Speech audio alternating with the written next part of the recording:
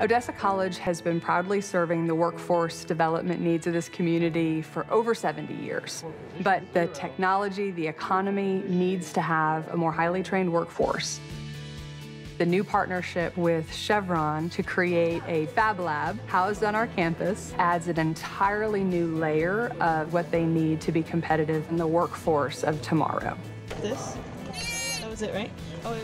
We have an environment where they can test theories and quickly figure out if they work or not. Oh, yay! Nice. Students are able to start from a design and follow that all the way through to prototype.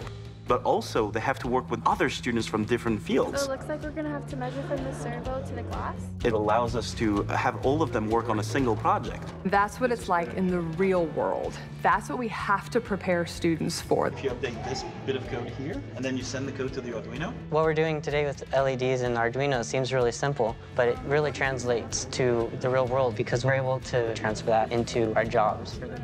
I feel like I'll be more prepared for those high-tech careers that come to our area. Computers seemed like something that wasn't for me, and it wasn't until I started coming to the Fab Lab that's when I realized that I could definitely do this.